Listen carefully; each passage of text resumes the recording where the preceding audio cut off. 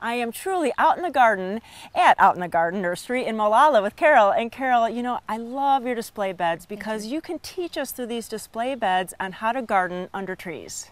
Yeah, it's a challenge, and we have things do better and worse in other areas. Sometimes we listen to the plants and let the plant tell us what's doing better, and maybe it needs to be in a different spot. But yeah, it's definitely the garden tells us a lot. Well, and we should listen because sometimes things aren't happy, and don't be afraid to move them because you can find another spot where they'd be more happy. That's the beauty of perennials. Perennials, you can always move them. Never a problem. Well, you picked out a great selection, so let's start in. Okay. I try to pick a variety of things because part of gardening in the shade is colors and textures and not necessarily flowers. Correct. But I do have something with flowers. So we'll start with this. This is Actea White Pearl. It's actually a fall blooming plant. I have some in the garden with buds on them now, but they often have a long blooming process before they actually open. The other beauty of these is they're super fragrant. Nice. And you can't miss when they're blooming. You catches the smell as you walk by. So these they do like moisture. They don't take summer dry very well, but they usually bloom sometimes as late as middle of October, which is a really nice time of the year to have flowers. They get in the neighborhood of 4 feet high in bloom. The foliage isn't quite as tall, but it has this wonderful airy texture, and so it adds interest to the garden all season long. Nice, nice. And ferns. I mean, there's shade gardens depend on ferns for texture. And there's so many. It was really hard just to pick a couple.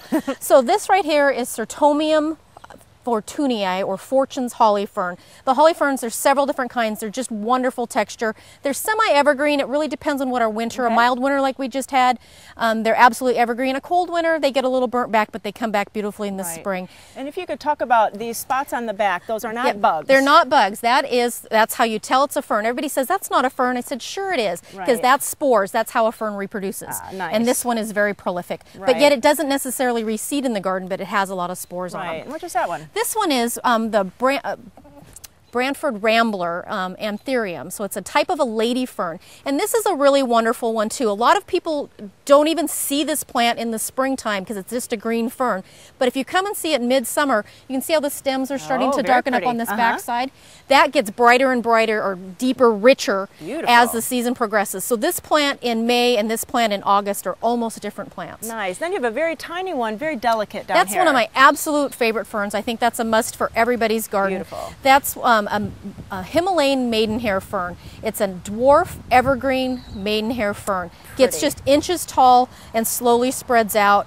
It's fantastic. It's even on the coldest of winters, it stays evergreen. It's a wonderful bottom layer of the garden. And with shade plants, you can give them morning sun. That's absolutely. Oh, morning sun is fine. What they don't like is the hot afternoon sun. A little bit of dappled would be fine. Dappled shade is always great, but the hot sun will burn these. Okay. And hellebores, usually, it's June already. We don't really talk about hellebores, but what a nice texture. Exactly. That's why I look at plants for year-round interest. These are part of the new gold collection, the Hellebore Gold Collection.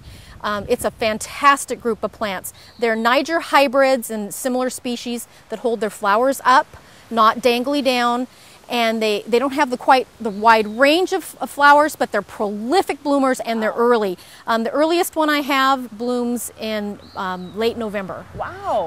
But they hold the flowers for months. There's several different varieties here. There's some new ones. Pink Frost is one of these, and it's one of the best I've ever seen. Blooms for months, and the foliage is just fantastic. Excellent. And now this one I love because it's got this kind of brownish burgundy foliage. It is. It's wonderful. That's Eubatorium chocolate. The first time I ever grew that, I thought, there's no way that's going to grow well in the shade. Tried it in the sun. It did not grow in the sun at all.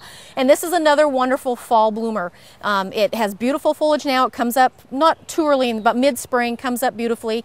And you have this wonderful color, even in full shade. Does need some moisture, but not too much. It can take a little dry, but needs some summer water.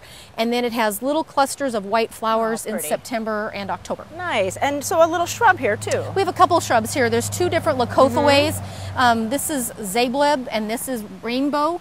What I like about them in the shade garden is this time of the year, the new growth has some bronzy colors. This one actually has some variegation. But in the wintertime, they're burgundy. So as your shade perennials die down for the winter, here's your backdrop. And so it gives a really nice year-round interest in the garden. Nice. And I see you have Solomon Seal. Solomon Seal, that's another one. You just can't beat it. It's a wonderful texture. That little bit of white's very colorful in the garden.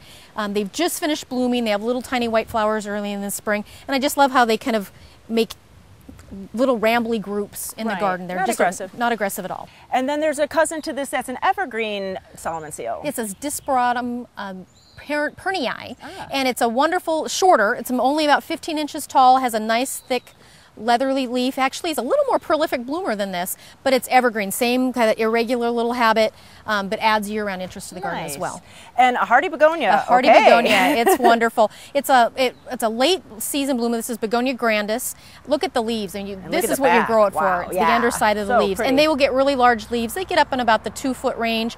They have a little pink angel wing type simple flower in the fall, but it's still, you grow it for the foliage. The flower in the fall is a plus. Nice.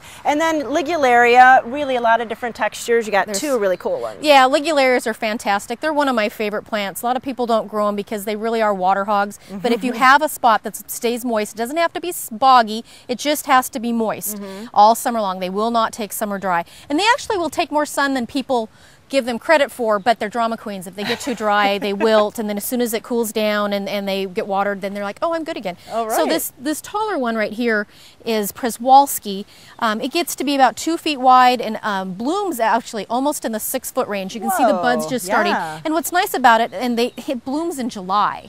Late June and July, and that's a great time to have flowers. And said it will take full shade, it just needs the water.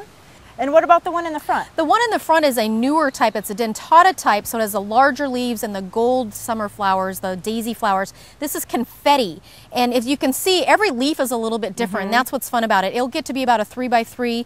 It really wants part to full shade. It doesn't like hardly any sun. It won't take any heat at all. Well, this is just a small smattering of what Carol has here. You have to come out, really stroll through the gardens. They're beautiful for ideas. Bring your camera and look at these unbelievable oaks. Go to gardentime.tv and we'll click you over to their website. Thanks for all the great information, Carol. Thanks, Judy. Come again sometime.